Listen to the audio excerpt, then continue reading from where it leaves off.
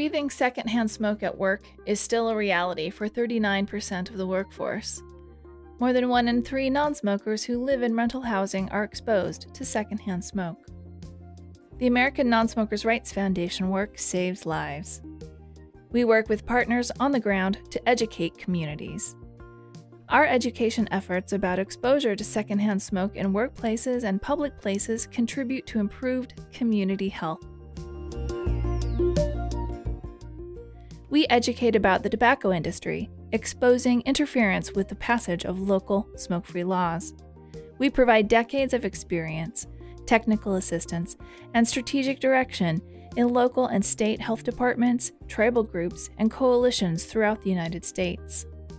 Thousands of local ordinances have passed in communities with the support of our model ordinance language, training, and technical assistance.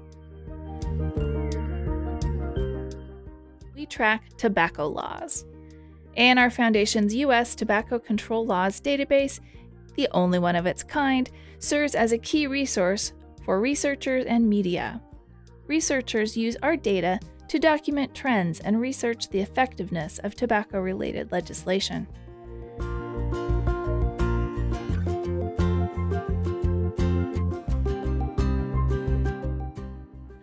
The ANRF Foundation has worked on education efforts for over a decade with the Smoke-Free Casinos project, attending gaming conferences, educating workers and visitors, and collecting quiet support from gaming industry leaders and employees.